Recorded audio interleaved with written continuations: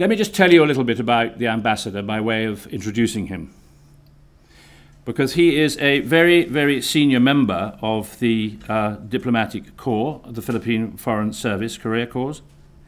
He was their Undersecretary for Policy from 2007 to 2010, and before coming to London, he was the ambassador to Belgium. His foreign policy experience, especially on ASEAN and UN matters, led to him being assigned to Geneva, New York, and Washington. He was a former chairman of the General Assembly of the World International Intellectual Property Organization, and he was also at the Security Summit in Washington, which was held in the Philippines, and he was chairman of the Nuclear Non-Proliferation Treaty. He's a graduate from the University of the Philippines with a bachelor's degree and a master's degree in economics. And he is married and has two, it says, young sons, a wife and a younger son, who are with him in London. When he talked to us earlier today, he spoke about the extraordinary characteristics of the Philippines. And he talked to us too about some of the key indicators of the economy, which I won't repeat now because he will tell you about it. The form this evening is that the ambassador will speak for about 20 minutes. You'll then have a chance for questions and answers. And then after that, we will repair to where you were before. And thank you very much to the business school. We will have a drinks reception. So without more ado, I would like to welcome on your behalf His Excellency the Ambassador of the Philippines. Sir.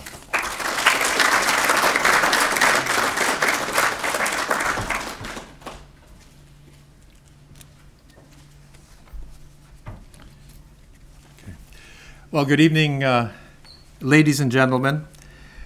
But at the outset, first let me thank Mr. Hillier, the Vice President of International Matters, for your introduction and welcoming remarks, and also thank Mr. Roddy Gao for your introduction. I also want to thank Mr. Gao again and the Asia Scotland Institute, as well as the University of Edinburgh Business School, for this very important opportunity for me to speak to all of you this evening. Certainly, to me, it's a great honor and privilege to be here tonight, along with members of my staff, and to speak before you tonight on the theme of Philippine economic resurgence. As most of you probably know, the Philippines was hit by a very tragic and devastating typhoon about 3 months ago.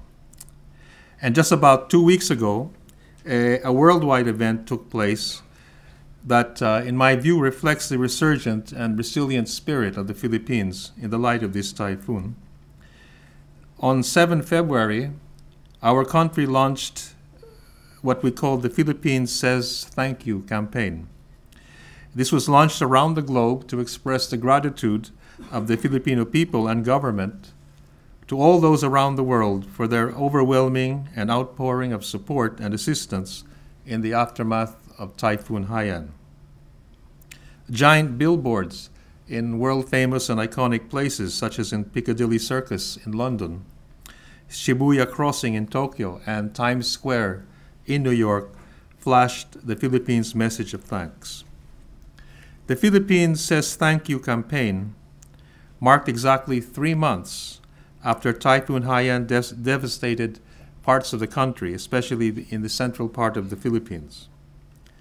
The typhoon is reported to be the strongest in recorded history, affecting over 12 million people and destroying close to $10 billion US worth of crops, properties, and infrastructure.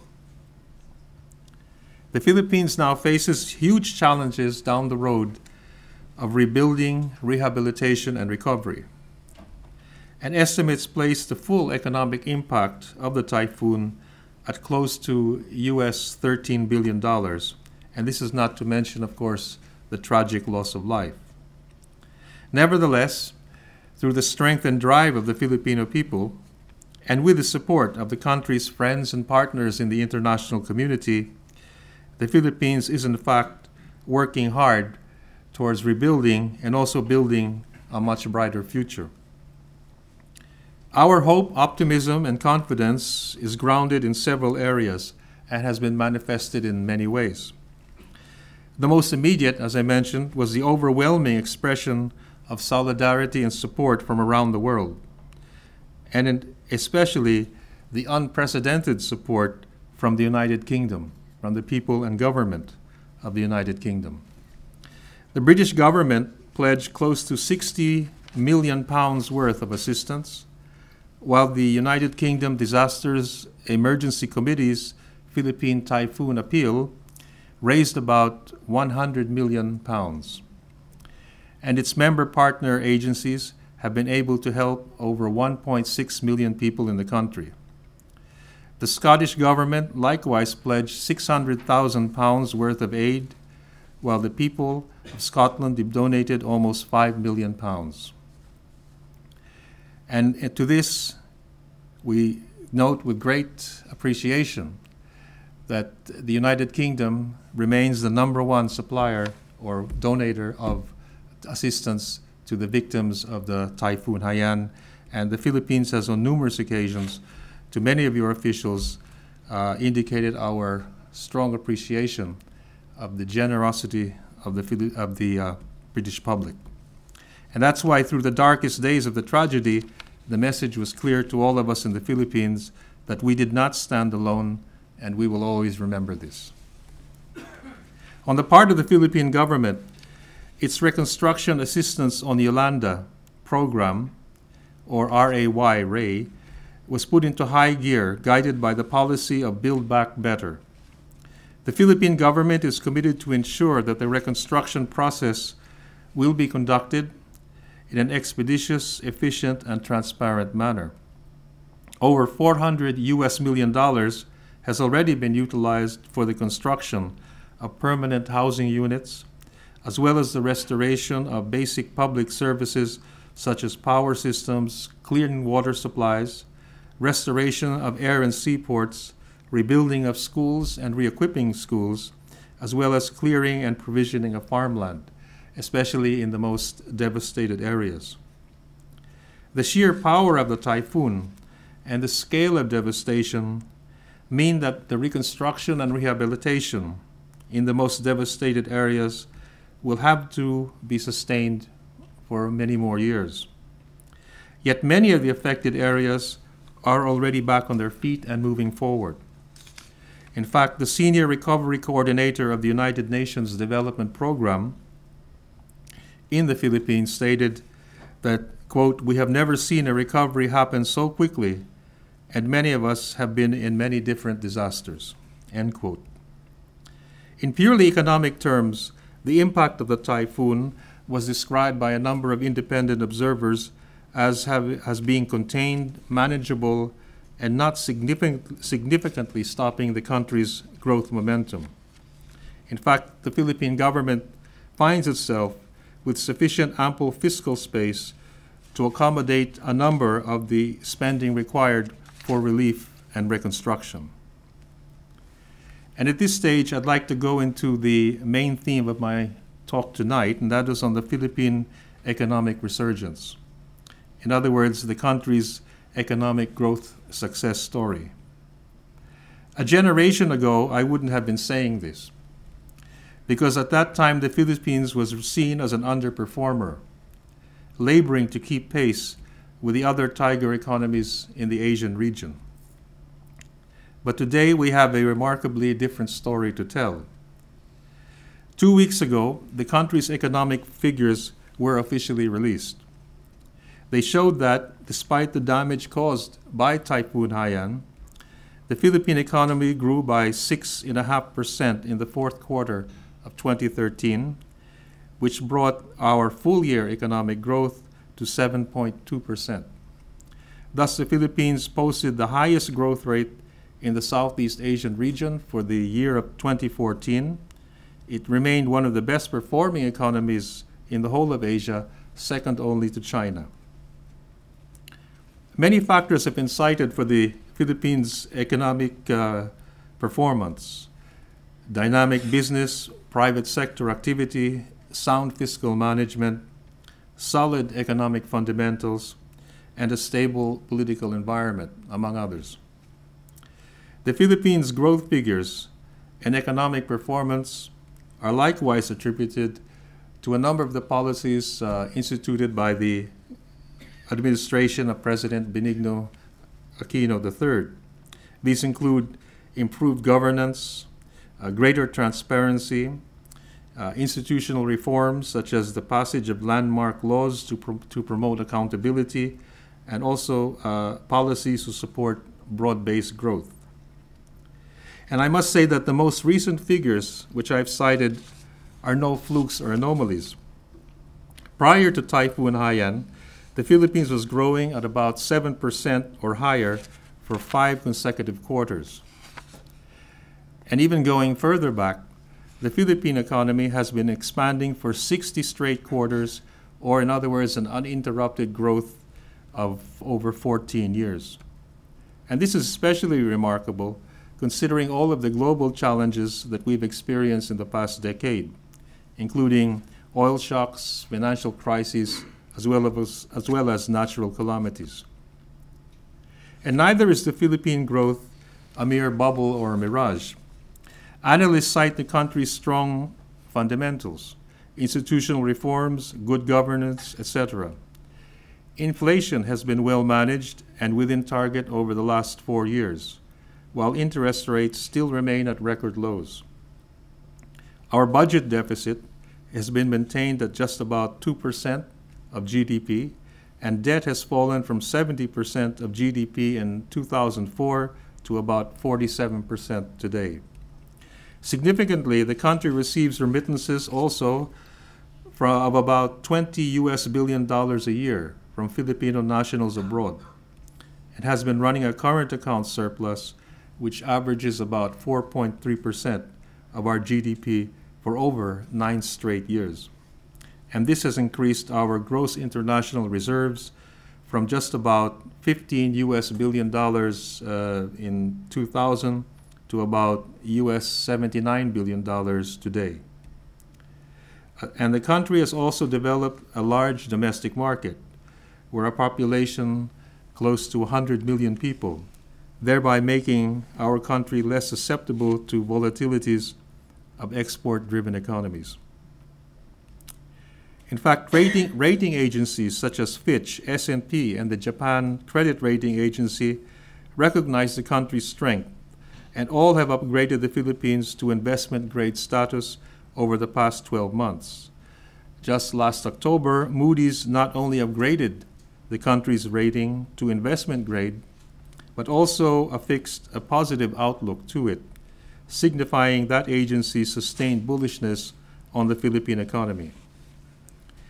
Reflecting such improved governance and dynamism, the Philippines jumped 8 places in the Wall Street Journal's Index of Economic Freedom last year, over 25 places in the World Economic Forum's Global Competitive Index, and over 30 places in the IFC Doing Business Survey.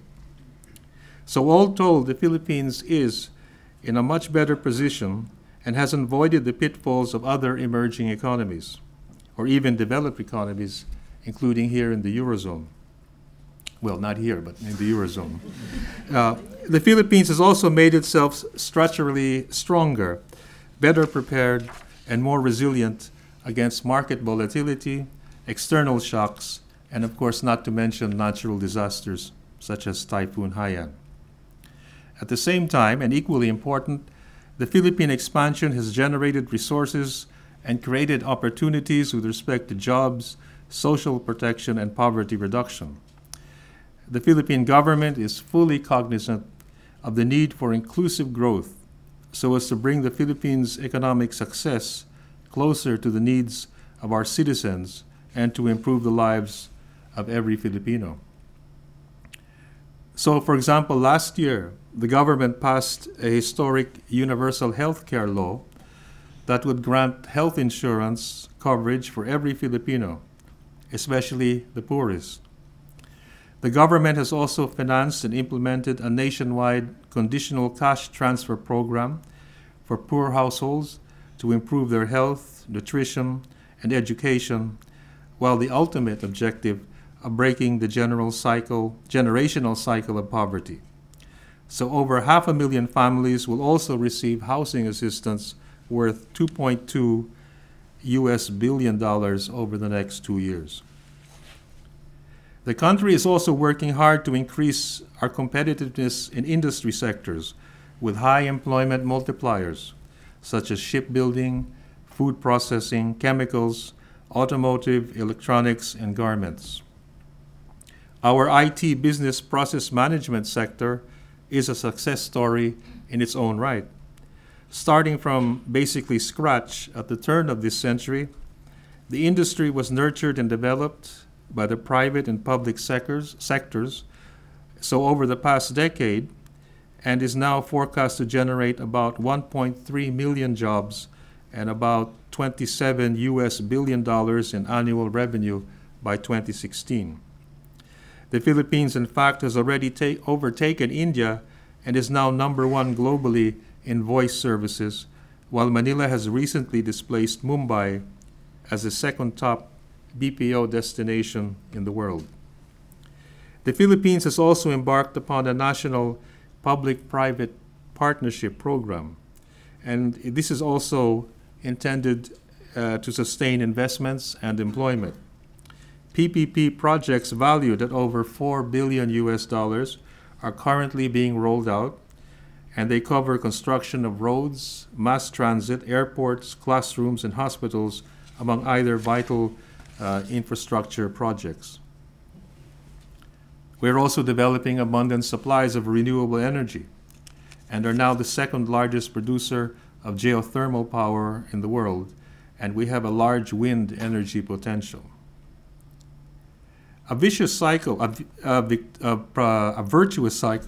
productivity and growth therefore has been set in motion, and the economic outlook for the Philippines has never been better.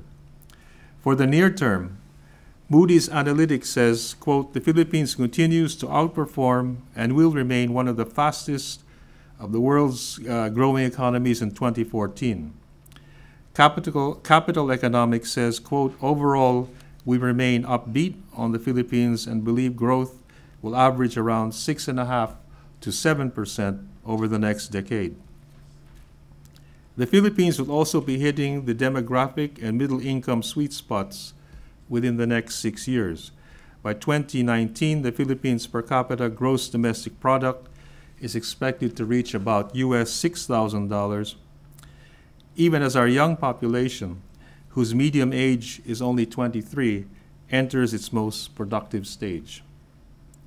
Affirming the bright outlook for the longer-term future, Goldman Sachs identified the Philippines as among the so-called, quote, "next 11 countries in line to become economic powerhouses," while HSBC forecasts that the Philippines will become the world's 16th largest economy by 2050, right between Australia and Russia. So, ladies and gentlemen, I could just state at this point that there has never been a better time to do business in and with the Philippines. And in this regard, I'm pleased to cite the role of the United Kingdom in contributing to the Philippines' past growth and also to its bright future. Cumulatively, the United Kingdom remains the largest investor in the Philippines through the past decade, with combined net foreign direct and net portfolio investments from 1999 to 2009 amounting to close to $10 billion.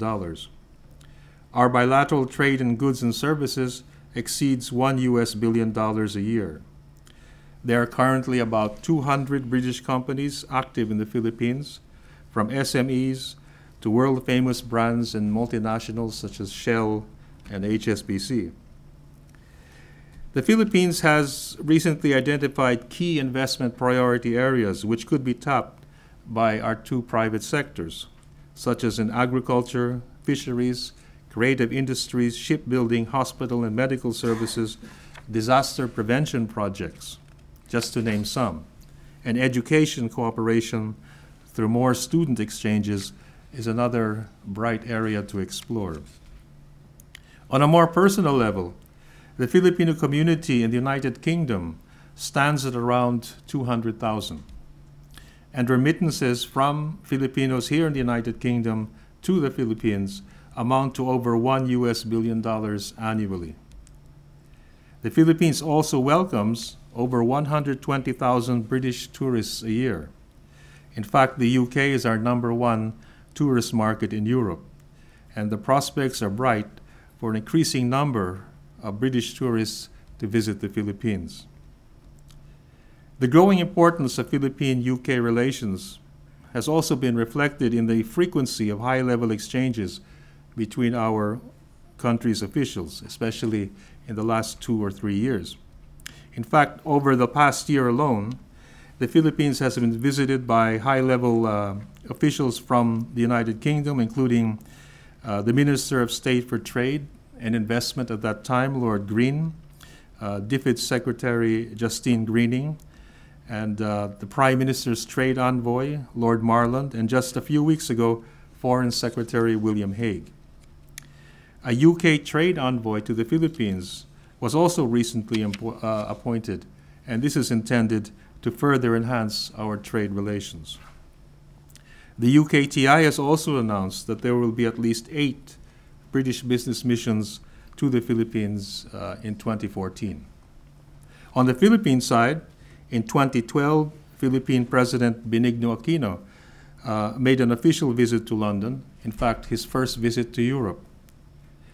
A steady stream since then of senior Philippine economic managers and business missions have visited the United Kingdom, including a very highly successful roadshow last October in London.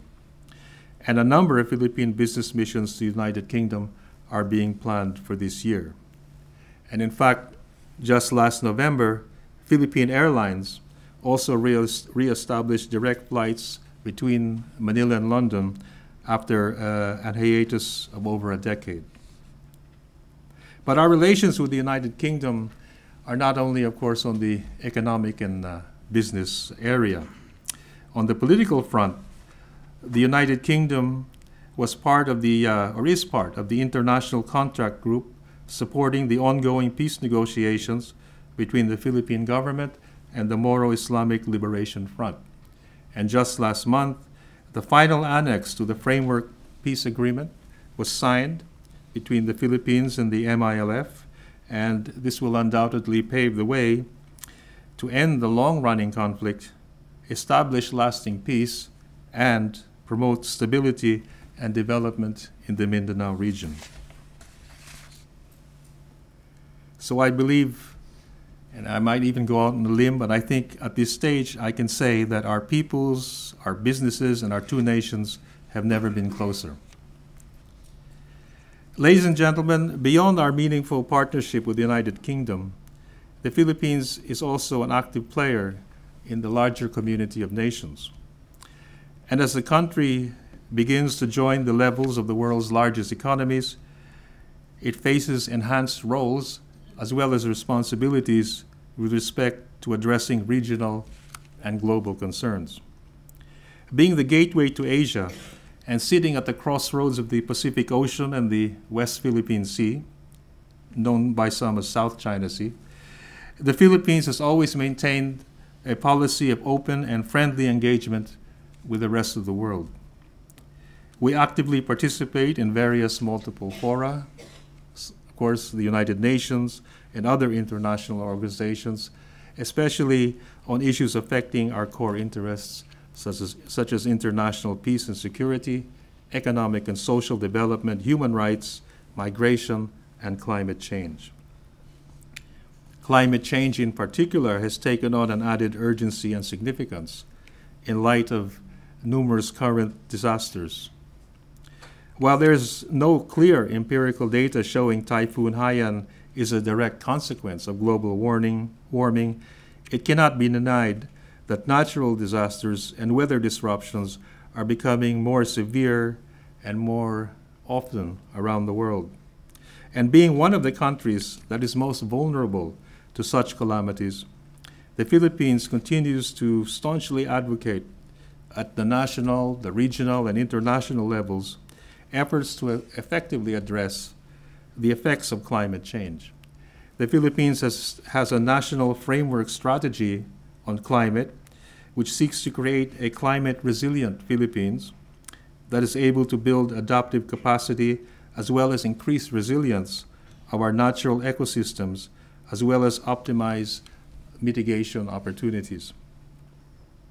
The Philippines is also heavily involved in various regional forums in Asia, such as the Asia-Pacific Economic Cooperation, or APEC, the Asia-Euro Meeting, ASEM, the ASEAN Regional Forum, and the East Asia Summit.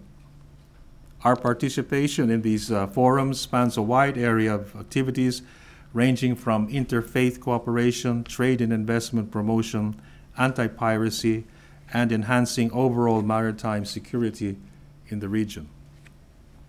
The Philippines is a founding member of the Association of Southeast Asian Nations, or ASEAN, and our engagement with this group is a cornerstone of our foreign policy.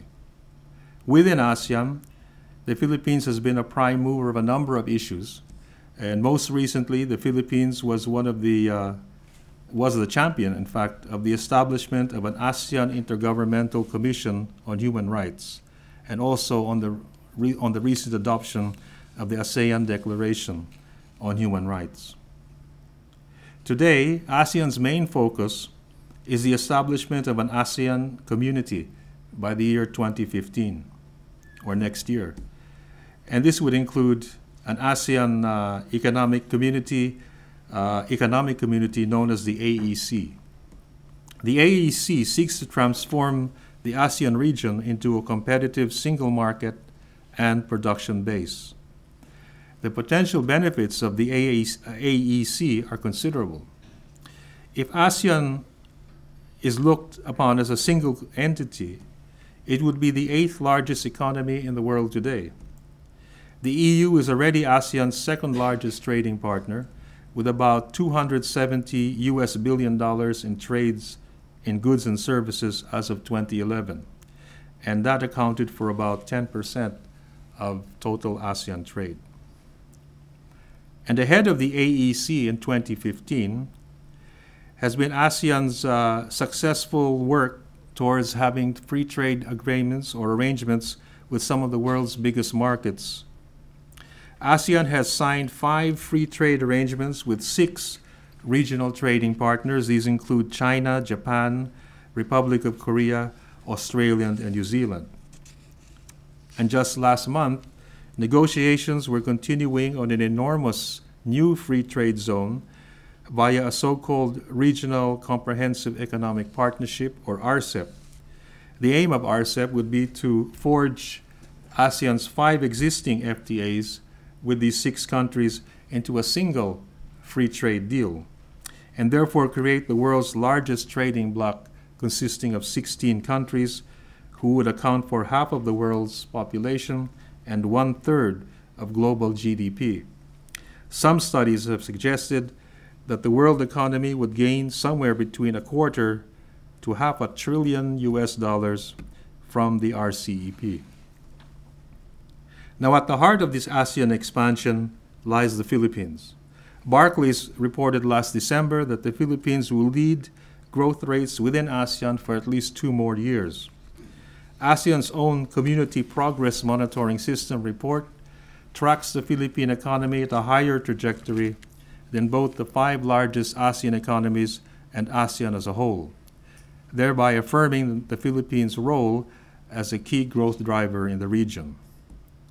Achieving an ASEAN community by 2015 and a stable, peaceful region requires, of course, a rules-based regional community that adheres to the primacy of international law and the peaceful settlement of any disputes. And to this end, the Philippines is and has been a leading advocate for a peaceful, durable, rules-based resolution to the competing claims in the West Philippine Sea, also known as the South China Sea. This body of water is, of course, extremely significant, as we're all aware, not only in terms of global economic and strategic terms, but also in terms of security. The West Philippine Sea is the shortest route from the North Pacific Ocean to the Indian Ocean. It is also the second busiest international sea lane. It's also thought to hold enormous reserves of oil and natural gas, and is an important breeding ground, migration path, and shelter for fish and other marine life. So any lasting tension, or worse, conflict in this area would undoubtedly affect the economic and national security not only of the surrounding countries, but also of Northeast Asia and global trading nations such as the United States and the European Union. And this would also affect the prospects for future development and prosperity of the region. At this time, a major source of tension arises from the claims of a number of countries to parts of the West Philippine Sea, and more importantly, whether they can be resolved in accordance with international law or not. A core issue of the dispute in this area is China's claim of indisputable sovereignty over practically all of the West Philippine Sea under its so-called 9-line position. If we were to follow this position, China's claim would extend to approximately 90% of the West Philippine Sea. Now this view of China is considered expansive, excessive, and without basis in international law, specifically the United Nations Convention on the Law of the Sea, or UNCLOS, of which both the Philippines and China are signatories. The Philippines has through the years undertaken many efforts to peacefully engage China on these disputes. However, we have been unsuccessful to date. The Philippines has explored many political and diplomatic avenues to resolve the maritime dispute with China, and little progress, if any, has been made. Hence, last year, we had to resort to a legal track in addressing this issue. And from the Philippine perspective, this rules-based approach contains two elements. The first is the third-party arbitration towards resolution of disputes in accordance with the universally recognized principles of international law, specifically UNCLOS. And second is the early conclusion of a code of conduct on the West Philippine Sea between ASEAN and China. As I mentioned, the Philippines adopted the legal track in addressing this issue and initiated arbitral proceedings in January last year. We see arbitration as an open, friendly, and perhaps the best durable solution to the dispute. Our case, which was filed with the ITLOS, or the International Tribunal for the Law of the Sea, basically challenges China's 9-line claim as inconsistent with UNCLOS. It does not directly address the disputed areas per se. Hence, the arbitration will hopefully define and clarify China's maritime entitlements. And for the Philippines, arbitration will clarify what is ours, specifically what are our fishing rights, what are our rights to resources, and our rights to enforce laws within our exclusive economic zone. For the rest of the international community, the clarification of maritime entitlements would, in our view, assure peace, security, stability, and freedom of navigation in the West Philippine Sea. The arbitral panel is expected to render its judgment on the case in March. But at the same time, the Philippines is also actively supporting the ASEAN efforts towards concluding a substantive and legally binding code of conduct for the West Philippine Sea. And there have been some encouraging signs, at least in preliminary meetings between ASEAN and China, to begin discussions on a work plan for the code of conduct. But of course, given this complexity of the code, this may take, of course, a number of years to get into serious discussions.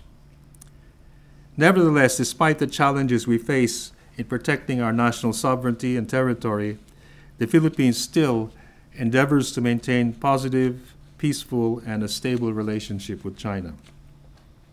At the same time, the Philippines believes that the values it is espousing, that is peaceful, principled, and rules-based approach to dispute resolution, is shared by the larger community of nations, including the United Kingdom.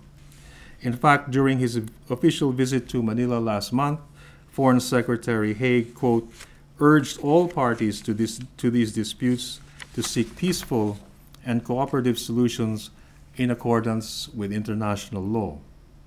He stressed that while the United Kingdom is not a claimant to these disputes in the West Philippine Sea, it, quote, has an interest, as all nations do, in peaceful and rules-based resolutions.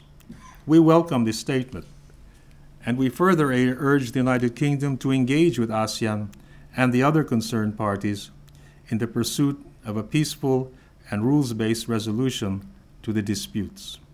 And we hope that the United Kingdom can also urge and encourage China to enter into a substantive code of conduct on the West Philippine Sea with ASEAN and to desist from actions detrimental to the region. For the West Philippine Sea issue concerns the region and the international community. It is not simply a bilateral issue between the respective claimants. Ladies and gentlemen, the Philippine resurgence is real, but it is not an end unto itself. We look to mobilize our resources to restore and protect ourselves against the natural and man-made uncertainties of the future.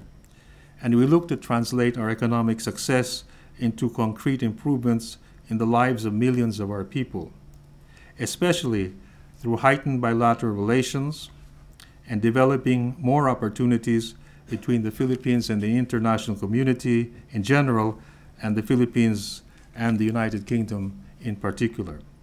And as we seek to use our voice in the community of nations to enhance the pursuit of greater cooperation and understanding and towards regional and global security and prosperity, we look to the United Kingdom for greater cooperation and partnership. Thank you and good evening.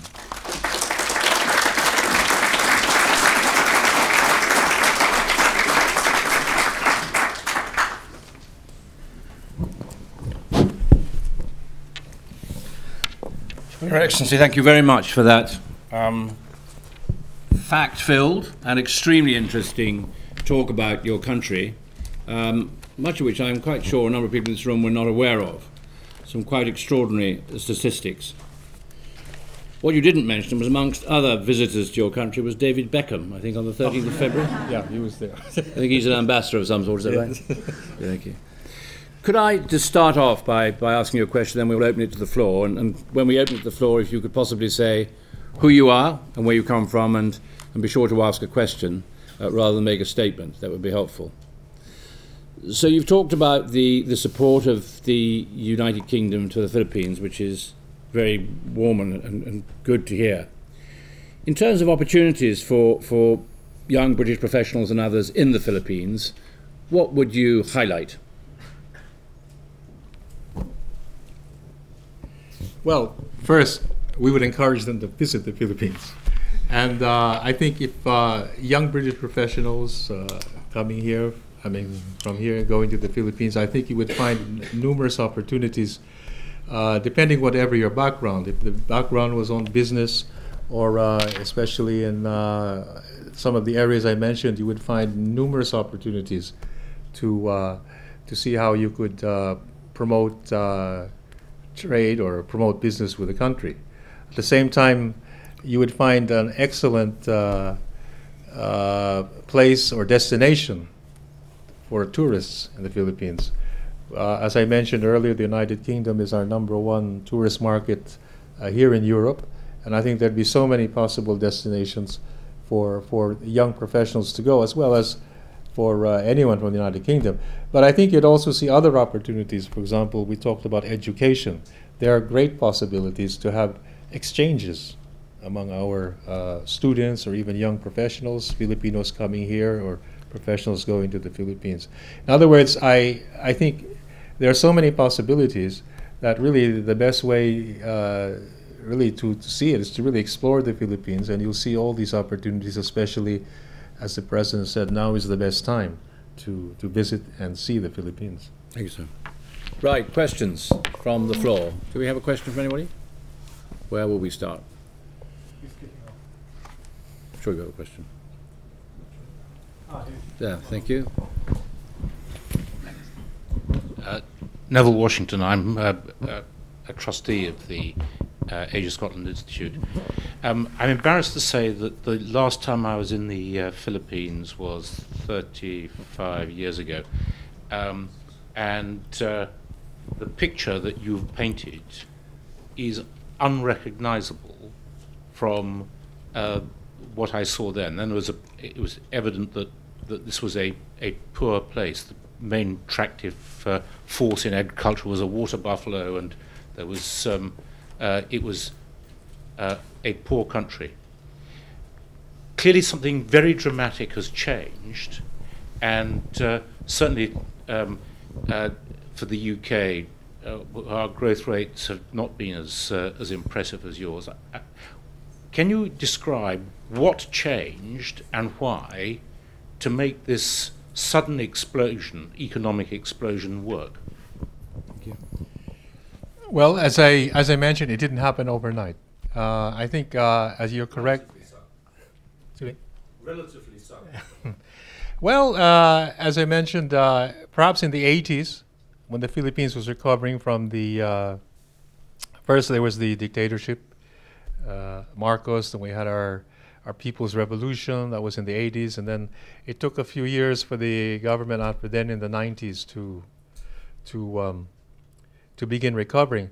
But I think you could trace the recent growth of the Philippines, especially in the last 10 or 15 years, to the economic policies and the commitment to democracy, more transparency, and more accountability of the various governments. And this has never been more true than the present administration.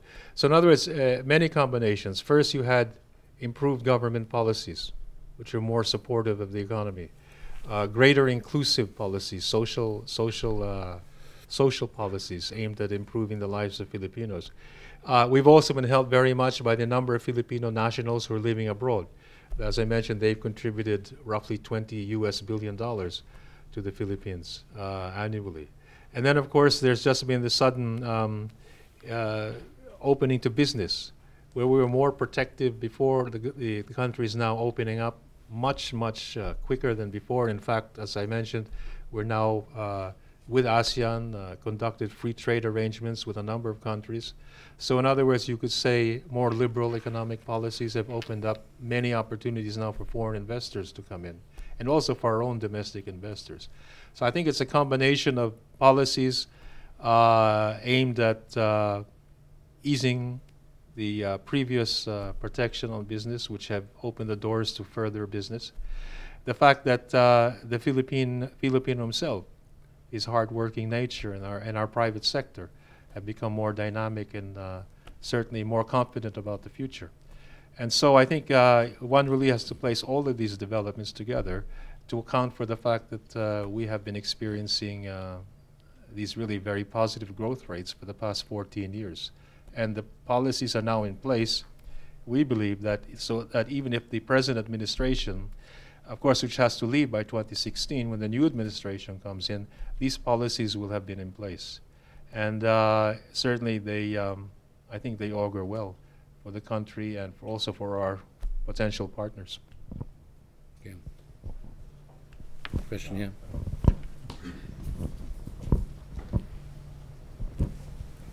Iraishe Mandanyanya. I am an MSc International Development student in the School of Social and Political Science. So I've recently moved here from the Philippines. I was working in CSR, and my question is, well, the Philippines, that I see economic growth is evident when you walk around the streets of Manila, but life in Rockwell, for example, is very different from, what you see when you walk down the streets in the Divisoria, for example. So what is the Philippine government doing to engage with civil society to help the poorest people in the country? Well, You mentioned that, yeah. Well, I think, as you were there, you could see that the fundamental objective of the government is to promote economic growth and development, but to ensure that it is inclusive. So we always use inclusive economic growth. And I think the government has not, through its policies, been single-mindedly pursuing economic growth. It has to ensure that this redounds to the benefit of the people, and in the process, it's instituted a number of policies, social policies, for example, enhancing the social net to ensure that the poor and the less privileged are get the benefits of this improved growth. In fact, there have been the government alone has not been the only one doing this. There, as you know, civil society is very strong. Our NGOs there are very active in ensuring that the less privileged are not forgotten. And in fact, the government I mentioned also produced, recently adopted the reproductive health law, which is a major achievement coming from a Catholic country. That has been a major achievement of the government, and that has been mainly aimed at ensuring that Filipinos, from whatever income level, have access to health benefits. So I think all of these social policies of the government have been going hand in hand with economic growth. The Philippines is a country of 100 million and growing. So certainly there is a challenge for any government, especially any of our future governments, to ensure that the benefits of our economic progress benefit the widest number of Filipinos. So we are working together hand in hand, not only through economic policy, but through appropriate social policies.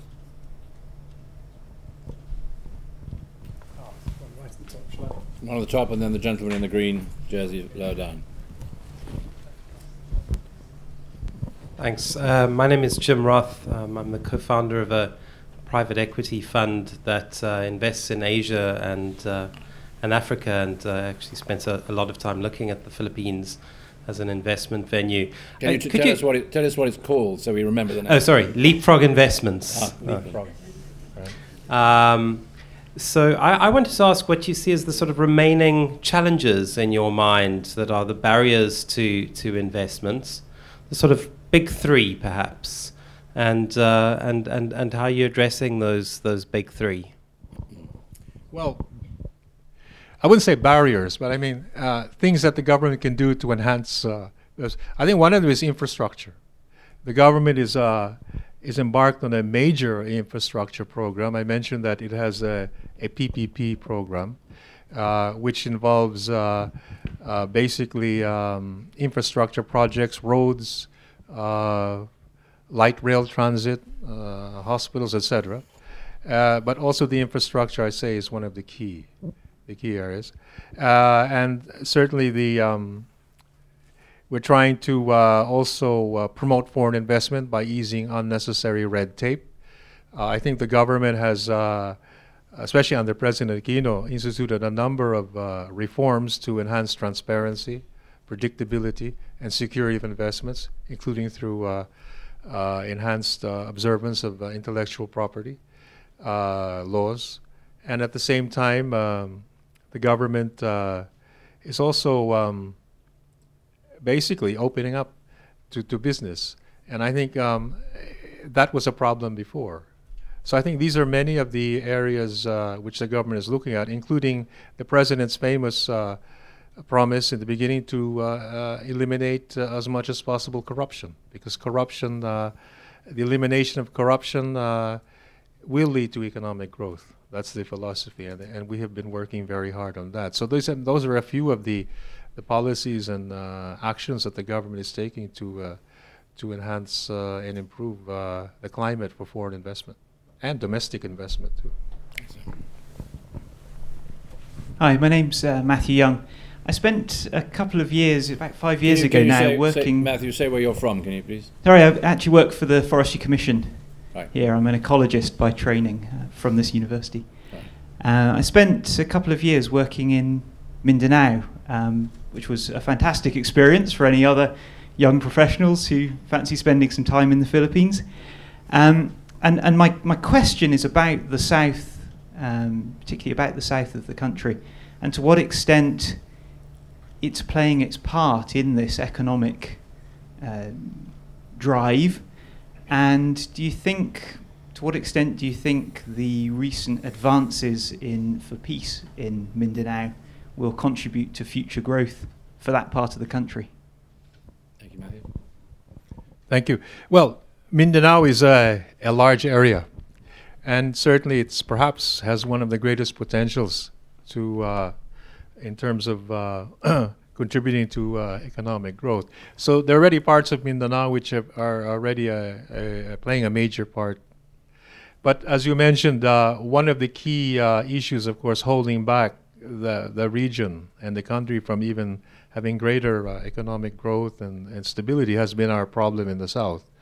That's why we believe that the agreement, the recently signed agreement, framework agreement between the Philippine government and the MILF will certainly usher in our view, not only an end to the hostilities, but I think the ability now to focus on making that region, which is really on the southwestern part of Mindanao,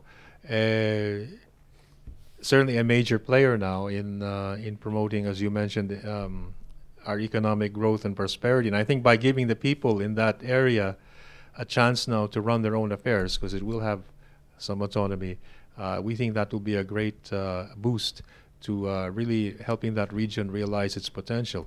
In fact, I just read recently a number of Filipino companies are already interested in going there to start investing and et cetera. And so I think one can only say this has been a great positive development. Of course, a lot of work remains to be done, but if that can be accomplished, and I'm speaking, the agreement has been signed, the framework agreement, plus all the annexes. So it's more or less complete. So I think the stage is really set to see that area really play the great potential that it has. And it does have a lot of potential resources, forestry and natural gas, etc. Gentleman at the back. Yes. Take this question, then one more. Gentleman at the front. Hi, I'm Manish. I study economics at Edinburgh. So I was going through the Transparency International Corruption Index, and I mean, it's a very controversial topic, but unfortunately, Philippines ranks usually in the top 5 most corrupt nations in the world. I wanted to ask if you could give us an insight into what measures the government is taking in order to make it easier for businesses to enter Philippines. Thank you, Manish. Well, I mentioned we're no longer there.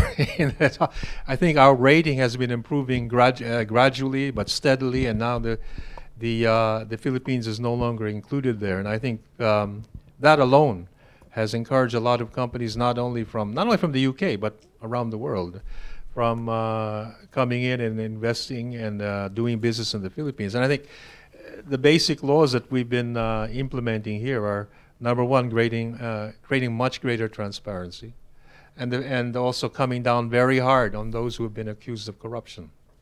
In fact, one source of corruption before in the Philippines was our Bureau of Customs, where the ships go. I think the president overhauled completely that bureau, and now we have really professionals coming in. So I think, as I said earlier, it was recognized that by reducing corruption, one is really contributing not only to promoting economic growth, but ensuring that democracy and economic growth go hand in hand. So that is a major policy of our government, and I believe with the present laws in place, even future administrations now will be in a better position to deal with corruption. Yeah. Question here. Thank you. Graham Thompson, ASI supporter with a particular interest in China, which I'll come back to in just a few seconds. But I just wanted to first say I was privileged to visit the Philippines in 2002 as a media guest of your Department of Tourism, which was a great trip. And from that and from other friends what I had across Asia when I was working in that part of the world, I'm not in the slightest surprised at the way that the Philippines has rebounded from its difficulties last year. So it's very encouraging to hear that. In terms of China, you mentioned at some length the difficulties in the West Philippine Sea, but can you say something more about the wider relationship with China? Its response to the typhoon came under some criticism from some quarters, I'm not sure if you can say any more about that. And secondly, the wider commercial relationship in terms of trade and investment in both directions. Well, in terms of the overall relations, the Philippines has always said that we're committed to maintaining our productive relationship with China in the economic fields and in other areas. We feel that the issue on the West Philippine Sea can be discussed in a manner which would not affect our other important aspects of our relationship. That's our view. I don't know how China feels about it, but so far our relations with China, at least on the economic front, remain very strong. And in fact, we deal with them at the business level, etc. I forgot the other part. Specifics on their response to the typhoon and trade and investment.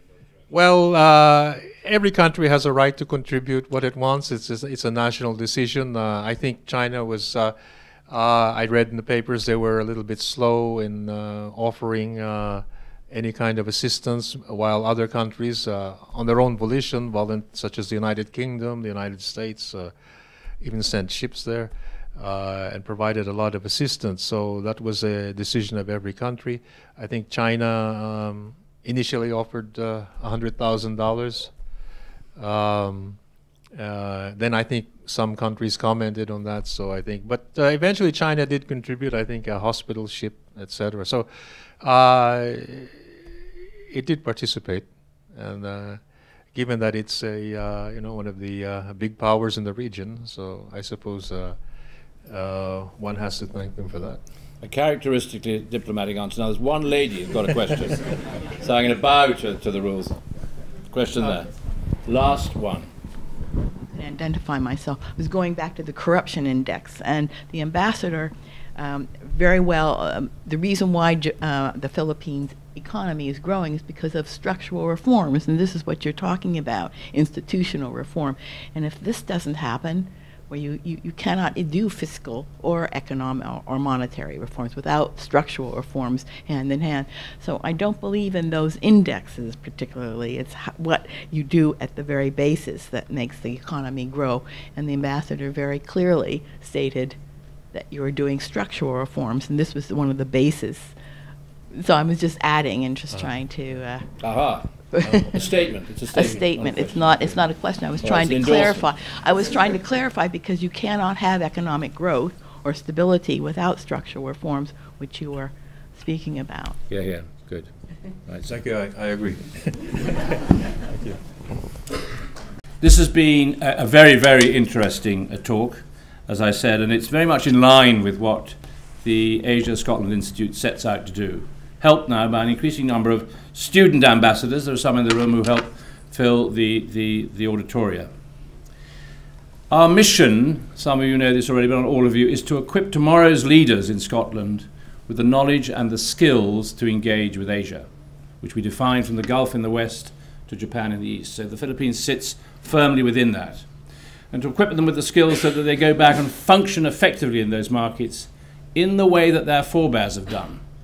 So there's nothing new in this, in the concept of young people from Scotland or educated in Scotland going back into these markets to have an impact. It's been going on for years. On your behalf, I would like to thank the ambassador and his team and the honorary consul for a fascinating talk that's been highly educational and very stimulating. You know where to go if you're a young person to go and make your fortune and rise with this great economic success story. And now we can join the ambassador outside for a drink and further questions, those of you that were unable to ask them. So on your behalf, please thank His Excellency.